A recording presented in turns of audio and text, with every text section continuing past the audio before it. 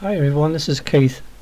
I've come across some data which I captured back on the 9th of May 2017. It was when Jupiter was at opposition. I can't remember if I've actually processed this data or not. It's been sat on my hard drive since then, I think. What I want to do is I'm going to open Cartosale and show you what and where the details about where Jupiter was at the time of the capture. I tend to do all my imaging captures of Jupiter if and when the red spot is transiting. So what I'll do, I'll right click on the actual object and we can see that it was transiting at almost 11 o'clock on that date, and it was only 31 degrees. That was the altitude, 31 degrees. So if you bear that in mind when we get the actual image at the end. Right, so I'm just going to close that down. What I'll do, I'll open up one of the AVIs and give you like a comparison of what the AVI capture is in relation to the graphic illustration represented in Cartosale. So I'll open the red channel up and you can see indeed the red spot is more or less exactly in the right position, which it should be. Cartosale downloads the longitudinal drift of the red spot and keeps it up to date. What I'll do, I'll open the blue channel up and you can see it's more the great red spot is more prominent in the blue channel, there you can see. But if you notice over here on this side over the southern equatorial belt, just below the southern equatorial belt on the other side of the planet, you can see like a mark of some kind. We'll be finding out at the end of the process and we'll find out what that is. It doesn't show up obviously on Cartosale because this is just a graphic illustration. What they emphasize in Cartosale is where the red spot should be. That's what you need to go off. That's the only thing that's really important. But if you notice the seeing, it's not that good. Normally when I do an imaging session like this, I'll delete the data. Probably why I didn't get around to doing it. More often than not, I'll, you know, if it's not up to the standard that I like, I'll just delete it. I'm a firm believer, as you know, you're only going to get out of it what goes in. So let's shut that down. What I've done now is I've put it through a software called PIP.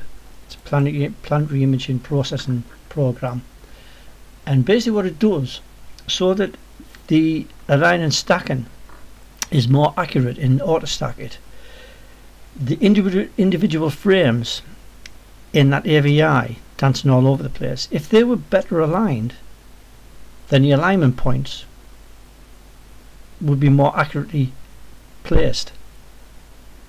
So what I've done is I've put it through PIP, and now what I'm going to do is I'm going to show you a comparison of what it looks like when it's through PIP and when it's through just a normal AVI. So let's go back to the normal AVI. There's our red channel.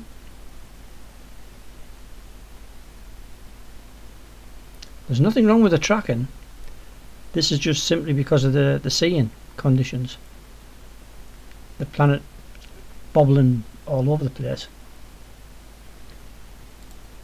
Now what I'm going to do is I'm going to show you the result after I've put it through PIP. Same channel.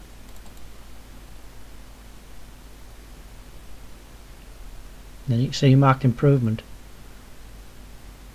There'd be no surprise that once this has been through align and stacked in auto stack it, the result would be much more better than if it hadn't been put through PIP. So let's just put them down. We'll close that down a bit. Let's jump into Winjupos. So we're processing the planet Jupiter. So from our celestial body drop down list, we've selected Jupiter. Then from the recording tab, we're going to select image measurement.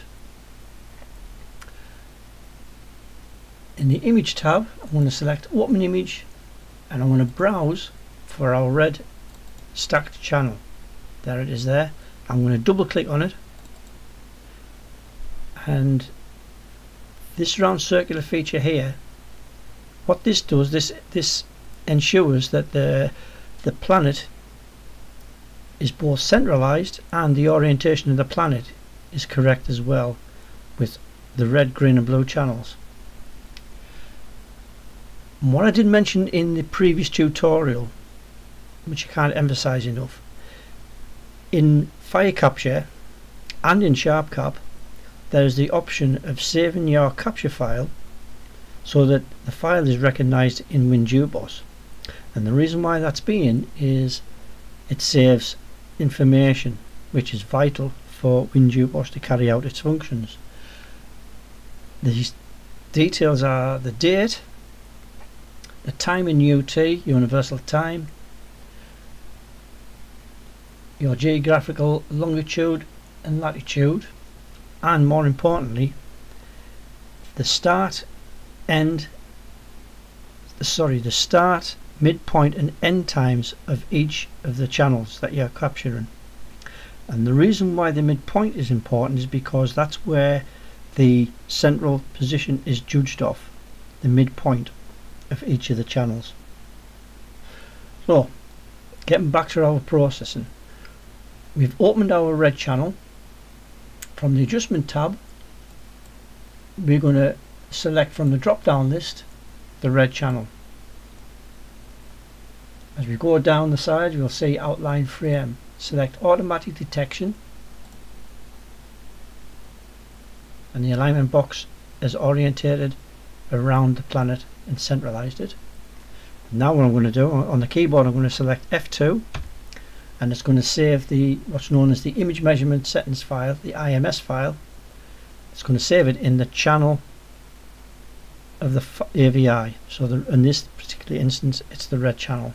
So we click on save, then we go back to the image tab, open image, and now we're going to browse for our green channel.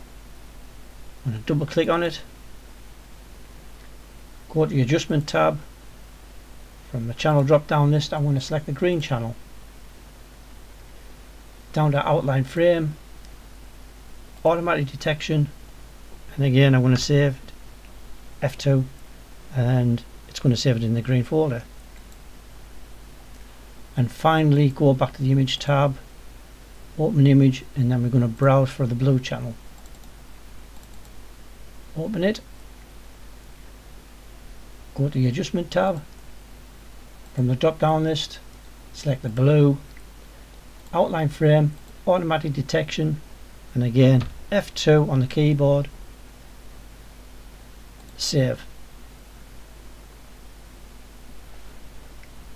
This part of Winjupos is no longer required, so we can close it down. What we're going to do now, along the top row here, we're going to select Tools, Deportation of Rgb Frames, and in sequence we're going to select our red, green and blue channels. So using this box here, we're going to choose our image measurement file. So using the red, I'm going to put the red in, and we're going to browse through our green folder and insert the IMS file for the green channel, and finally the IMS file for the blue channel.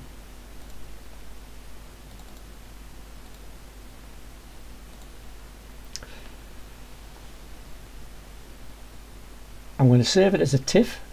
From the drop down list you have various options, but I'm going to save it as a TIFF file. I recommend you save it as a TIFF, and it's going to be saved.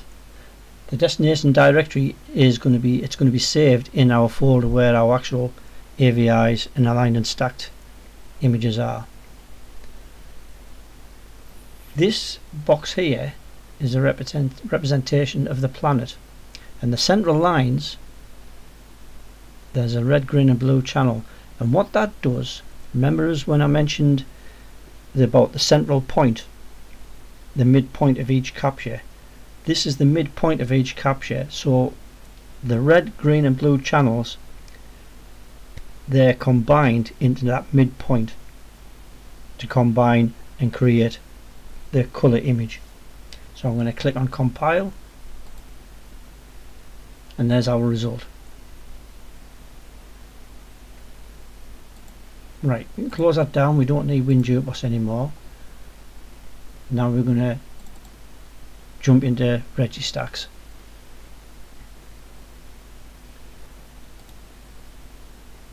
There's our image that we've just created in Winjupos. I'm going to open it up, and I'm going to open a series of boxes, histograms, colour mixing, resize image, and that's it. That's all I'm going to use. First thing I'm going to do is I'm going to, that's it, that's the box I want. I don't want that one, I want that one. Right, first thing I'm going to do is I'm going to ensure that the red, green and blue channels are aligned with each other. The colour doesn't look correct here, but what I'm going to do, that shows here because you can see that the red, green and blue channels aren't matched up. Simply by clicking on the auto balance button, you'll get the colours aligned. So if you keep watching the planet while I click on the auto balance, you'll see the colour change. There we go. Now if you look at the line, they're much tighter together. We don't need that anymore, so we can close it down.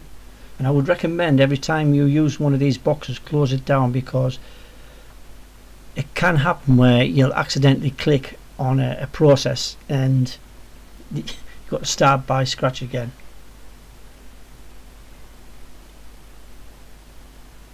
Right. What I'm going to do now, the histogram panel, you've got a slider on the right hand side here. I'm going to just left click and drag it over slightly and click stretch. Brighten the image up a bit. Don't need that anymore. I'm going to close that down. Now what I'm going to do, I'm going to play about with the wavelets.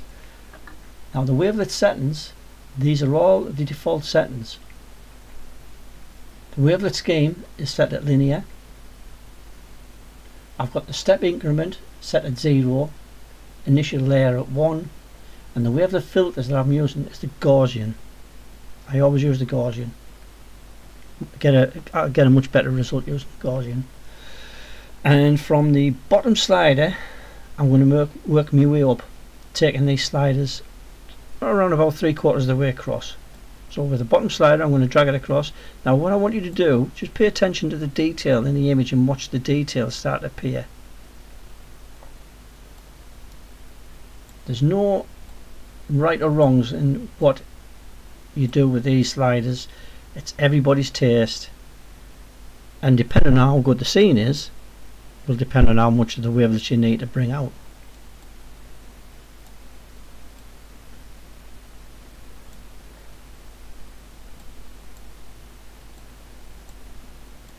Slightly increasing the wavelets.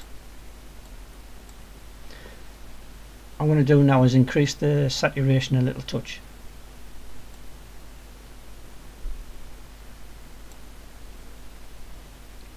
I'm going to click do all.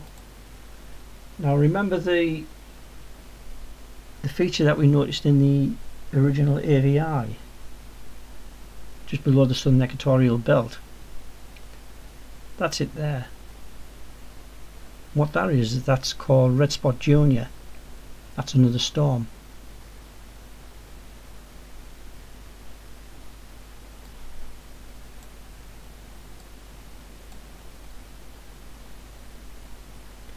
that's about it really. I don't think I would really want to do much more with the image other than what I've done.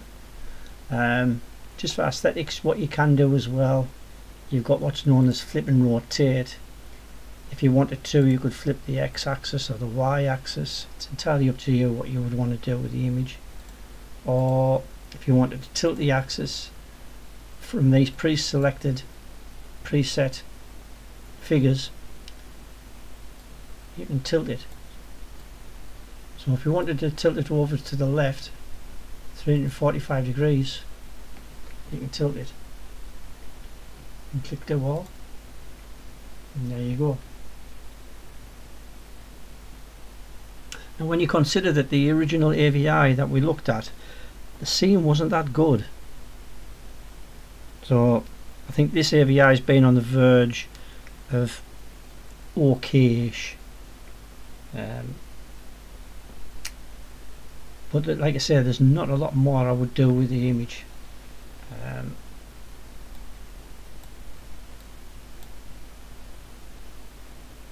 And that's about it really. You can see now there's like festoons of detail coming out here. Some lovely detail. Look at the structure here. The red spot. Now the other noticeable thing as well, when Jupiter was at opposition at this time, it was noted that the colour of the red spot had changed somewhat, and which it does.